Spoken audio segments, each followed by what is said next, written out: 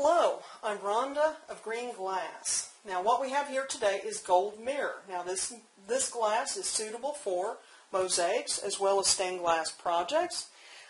This is basically a light amber glass or water glass that has a mirror, an actual mirror backing. So this is not a painted surface or anything similar to that nature or painted finish. This is actually a mirror, which is a mirror finish, which is a step above a painted finish. At least in my mind it is. Okay.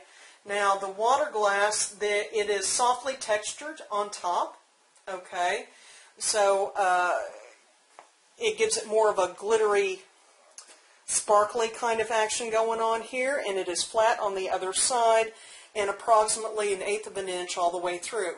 With the soft rolling texture, you will have some that are thicker than others. Okay, so please keep that in mind when you're working on your project.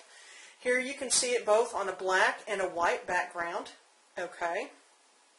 Now, here is our tile shape sheet to give you an idea of what it would look like cut up.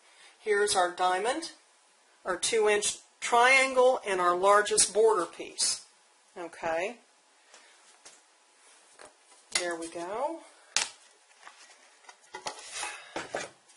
How transparent is the glass? There you go. There you go. Gold mirror.